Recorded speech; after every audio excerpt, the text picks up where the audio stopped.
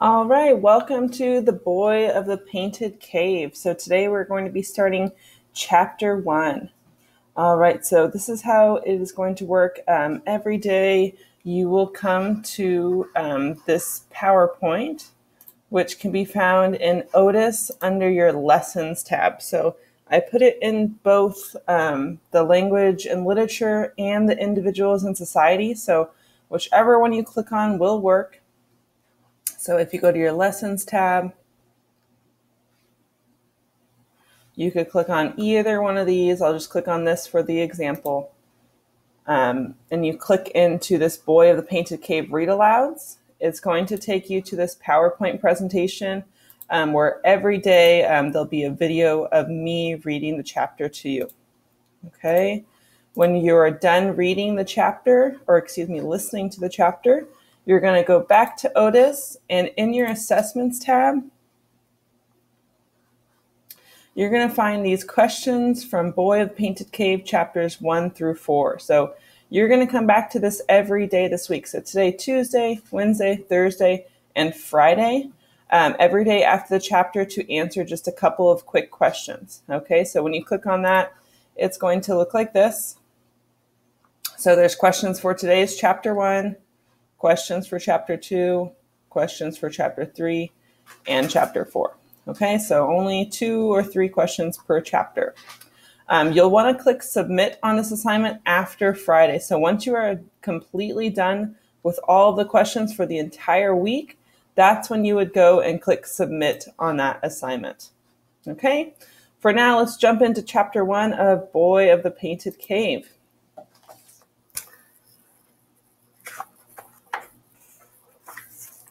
All right, here we go. So the PDF link is at the bottom of each one of these slides. So if you click on that PDF link, I'm trying to click it. I have this in the way. Yep, perfect. We'll go ahead and click open the story. Today we're just reading chapter 1. Boy of the Painted Cave by Justin Denzel. So if you do have the actual book, you could follow along in your book. If not, you'll just watch on this PDF. Okay. Here's a little map with some of the animals that you're going to be seeing in this book.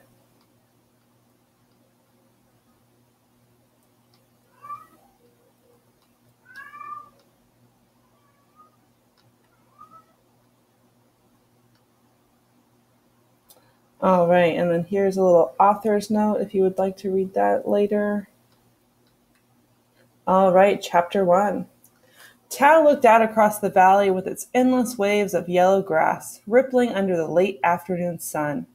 He could see the small band of hunters walking ahead, turning over logs and stones, searching for ground squirrels, moles, and grubs.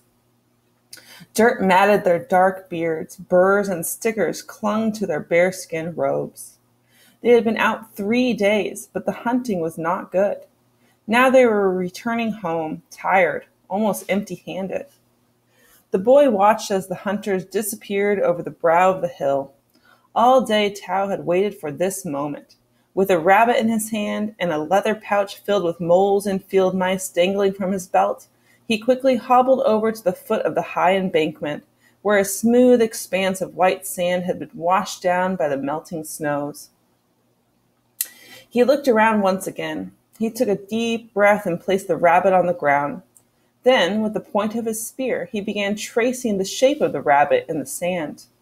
He worked hurriedly, starting with the head, running the spear around the ears and along the back and stubby tail.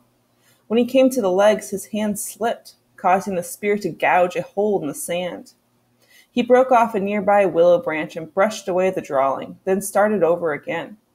This time he worked carefully, guiding the spear along the natural curves of the animal's body. When it was finished, he stepped back, studying it for a moment. He shook his head. No, it did not look like a rabbit. It was too stiff, not real. He felt a flush of anger, and he shoved the rabbit aside. He looked over his shoulder again, and to be sure he was alone. He knelt down on the sand.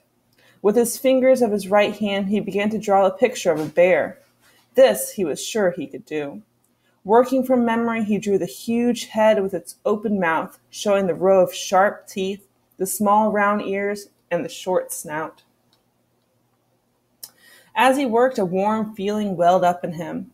He forgot the hunters and the rabbit. He thought only of the big brown bears he had seen digging for roots in the marsh grass, or scooping salmon out of the icy creeks down in the valley.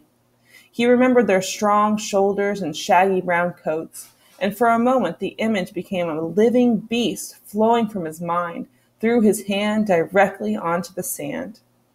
He finished his drawing by sketching in the high arched back and sturdy legs. Then he stood up, brushing the sand from his knees. He looked down at the drawing, smiling broadly. It was good, he thought, the best he had ever done. Yet with time and practice, he knew he could do better. He did not remember when he first began making pictures. It must have been many summers ago when he lived with Kala. At first, she was frightened of this. It was taboo, and she tried to stop him. Then she let him go. But he could draw only on the dirt floor within the skin hut, where he would not be seen. Suddenly, his thoughts were interrupted by a soft rustling sound. With a shuffling of his deerskin boots, he stamped out the picture and dropped quietly into the patch of tall grass. He waited, his heart pounding. He knew he could be severely punished, even banished, if he were caught making images. Except for a chosen few, it was a strong taboo and against the secret rites of the clan. Yet he longed to be an image maker, to be a cave painter like old Graybeard. He knew it was a foolish hope. He was born of no shaman. He was the son of no chief or leader. He was only Tao, the boy with the bad foot. He did not even know his own father. His mother had died long before he could remember, and there was no elder to help him. Because of this, and because of his bad foot, he knew he could never become a chosen one. Whenever he saw the bison out on the plains, or the giant aroach and cave lions, he wanted to paint their pictures on the wall of the secret cavern, a magic place, far back in Big Cave, where only the chosen ones could go. Often at night, he lay in front of Kala's hut listening to the crackling fire and looking up at the sky. He saw pictures of deer and horses amongst the stars. By day, the billowing clouds became herds of antelope, or the lumbering shapes of the mountains that walk, the mammoths. Always, during the hunts, he lagged behind the hunters and watched the giant vultures tracing lazy circles beneath the clouds, or to catch a glimpse of a woolly rhino outlined against the horizon. Sometimes seeing these things made him lightheaded, almost bursting with joy, and he wanted others to see him as he did. He knew that Garth and the other hunters would not understand this. Even Volt, the leader, looked upon him as an idler and a dreamer, unworthy of respect or manhood. He liked Garth best of all, because sometimes the big black-bearded man tried to help him. But when the other hunters came by, Garth often turned away and had other things to do. Once again, Tao heard the soft rustling sound in the grass. He waited, afraid to move. Then slowly he crept towards the sound, searching through the grass until he found the trail of pug marks going around in circles. He gripped his spear tighter and fingered the leather pouch hanging from his belt. He was sure the scent of the dead mice had attracted a hungry animal, and he had an uneasy feeling that he was being watched. He waited silently, listening. Off in the distance, he heard the harsh, scolding caw of a raven. That was all. He started walking again along the foot of the cliffs, heading back for camp. He had only gone a few paces when the rustling noise came again. This time he turned quickly, ready to defend himself. Then he saw it, peering at him through the shadows, a young wolf, its slitted eyes low and threatening. Tao hunched down and raised his spear. If it was only one wolf, it would be an easy target. He started to throw. Then he noticed the animal swaying back and forth on unsteady legs. Weak and half-starved, its ribs showed and the scraggly patches of gray hair. Its yellow eyes looked up at Tao with a vacant stare. It was only half-grown, and Tao was sure it must have been deserted by the pack. Slowly the boy lowered his spear. He could not bring himself to kill this helpless animal. Besides, such a scrawny beast would be a poor prize to take back to the clan. Tao put out his hand, speaking softly to the frightened animal. "Come," he said. "I mean you no harm. You are hungry and I have food." He held up one of the dead field mice, but the young wolf backed away. A faint snarl curled on its lips, saliva dripping from its mouth. Tao slit the mouse open with his flint knife and dangled it in front of the wolf. Again the animal cringed and shielded away, its thin legs trembling. "Here," said Tao. "Eat. You are hungry. Do not be afraid." With careful aim, he tossed the mouse on the ground in front of the wolf. The little animal came closer, slowly, one step at a time, its yellow eyes watching the boy intently. It nuzzled the dead mouse, pushing it around, licking at the oozing fluids. Yet it still refused to eat. Tao shook his head, puzzled. It was growing dark now, and he had to get back to the clan people with the rest of the field mice. He felt badly about leaving the little wolf, but he could not take him with him. He left the gutted mouse lying near the wolf's muzzle. As he started to back away, the little animal looked up at him with pleading eyes. Tao shook his head sadly, but there was little more he could do. He made his way between the huge boulders that littered the foot of the cliffs. Born with a bad right foot, a foot that bent down and turned in slightly, Tao walked with a limp. However, by curling his foot around the shaft of his spear, he had learned to travel with greater ease, and when in a hurry, he could vault over the hills faster than a running man. Now, because of the darkness, he went slowly, picking his way through the weaving shadows. He continued on through the oakwood forest until the fires of the little camp came into view. Here in the clearing, a small group of skin huts was set up under the shelter of a massive rock overhanging, jutting out from the limestone cliffs. High above, Tao could see the great fires of the endless flame burning brightly, lighting up the entrance to Big Cave. A white haze of smoke filled the clearing, and flickering campfires lit up the darkness. Tao smelled the odor of cooking meat.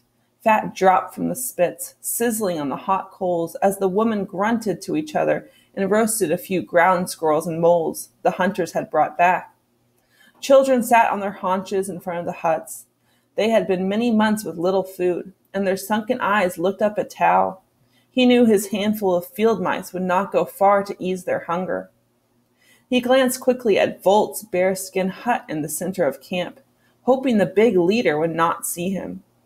Then he went directly to the edge of the clearing where two bison skin robes were lashed securely to a frame of crosspoles, forming a ragged hut. He knelt down in front of it and called softly, "Kala?"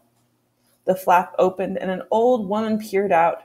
Her square face was lined with wrinkles. Strings of gray hair hung down over her eyes, and she held a child in her arms. She smiled broadly, her big teeth yellow from chewing deer hide and spruce gum.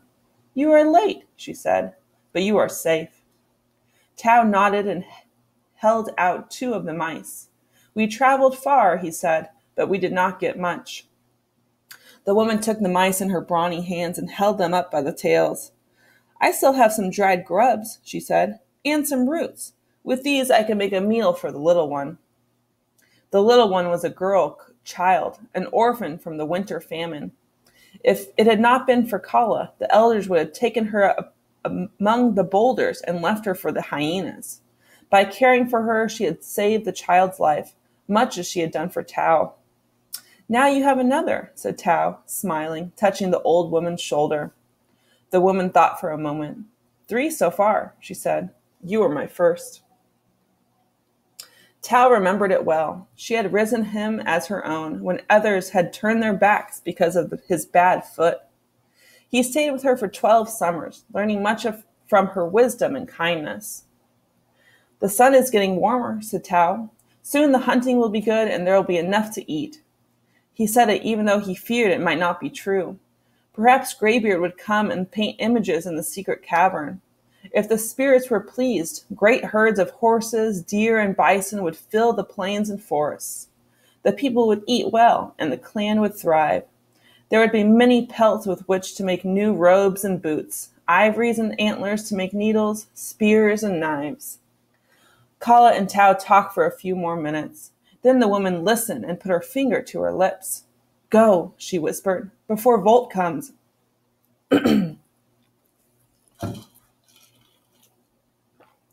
She went back into the hut and closed the flap, and for a moment Tao could hear her humming to the little one as she started the meal. Tao went to the center of camp near the large fire to turn over the rest of his field mice. He was almost there when a dark shadow fell across his path. It was Volt, the leader. The big man planted himself in front of the boy. His sheepskin robe was singed and stained with spots of blackberry. He wore a necklace of bear claws. His dark beard was wild and unkempt. Tao felt a sinking feeling in the pit of his stomach, but he stood firm.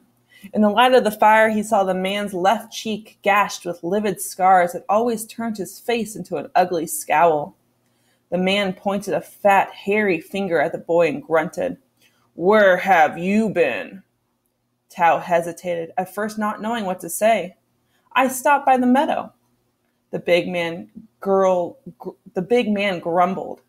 "You are always late, always behind the others, dreaming, wasting time. You are a poor hunter when the people are hungry." Tao saw the other hunters gathering around, attracted by the harsh words. Good, thought Tao. Now he would tell them about the wolf dog. Wolf dogs were taboo, but he didn't have to tell them that he tried to feed it. Maybe the others would listen. "I heard a noise in the high grass," said the boy eagerly. "I wondered what it was, and I thought—" Volt shook his head and interrupted gruffly. "Enough," he shouted. "We do not need wondering. We do not need thinking or dreaming. We need food." The heat of anger flushed in Tao's cheeks. This man was like a mountain. He would listen to nothing. His words were always harsh and sullen. He would tell him no more. He handed Volt a pouch full of field mice. The big man grunted again, glaring down at the boy. "And where's the rabbit?" Tao's body stiffened. He had forgotten the rabbit. Volt stepped closer, his eyes narrowing. "You ate the rabbit?" The other hunters crowded around the boy. "You ate the rabbit?" Volt repeated, his voice taut. Tao shook his head, unable to speak. Garth, the black-bearded one who was always with Volt, knocked him to the ground. Tao lay there in the firelight, looking up at the tight ring of spears. "No," said Tao, trying to catch his breath. "I would not eat while others are hungry." Volt brushed the back of his hand across his scarred cheek. "Then where is the rabbit?" Tao squirmed, the sharp stones pressing against his shoulders. I forgot the rabbit. I left it back in the meadow." Garth looked down at him, frowning, shaking his head. The men with the spears moved closer, Garth's shadow falling across Tao's face. He saw the dark anger in their eyes. Volt pushed them aside. "Wait," he said. "There is a better way." He pointed off into the darkness, where the tops of the oak trees were black against the purple night. "Go," he ordered. A sneering grin spread across his face. "You say the rabbit is in the meadow. Go then, find your rabbit in the meadow, and do not come back until you do. Maybe then you will learn to keep your mind on the hunting." Tao got to his feet slowly, brushing himself off. He felt a bitter surge of anger at himself for his own carelessness, anger at these men who would not listen. As he walked out of the camp, he saw one of the clan women reach into the fire and pull out a flaming willow torch. She handed it to him, and in the light, Tao saw it was Kala. He wanted to speak, but she nodded slightly, her deep green eyes warning him to be quiet. Slowly, Tao made his way through the oak forest until he came to the foot of the cliffs bordering the grasslands. He held his torch high, limping across the dried-out stream bed and across the scattered boulders. Once or twice he was sure he heard something moving in the grass, but when he turned around, all he saw was the dancing shadows of the stunted willow trees. He was tired now, and hunger gnawed at him. But first he had to find the rabbit. He followed the cliff until it came to the meadows, and looked around for the patch of sand. In the eerie light of his torch, the darkness closed in, and everything looked the same. The rocks, the bushes, the clumps of grass. Finally, he found the sand patch and the scuffed out drawings he had made that afternoon. He poked his spear around in the torchlight, and his heart sank. The rabbit was gone, and in its place were the pug marks of a large hyena. Now he knew he could not go back to camp. Not tonight. Maybe not tomorrow. Not until he found another rabbit. All right, everyone, that was the end of chapter 1. So you'll go to Otis, you'll click open your assessments tab, and in your language and literature class, there's questions from The Boy of the Painted Cave, chapters 1 through 4. So remember, you're going to come back to this every day. There's 2 questions here for you. You'll put your answer on this side of the form, okay? When you're completely done on Friday, so you're done with chapter 4 questions on Friday, that is when you'll hit submit. All right, thank you, everyone. See you again for chapter 2 tomorrow.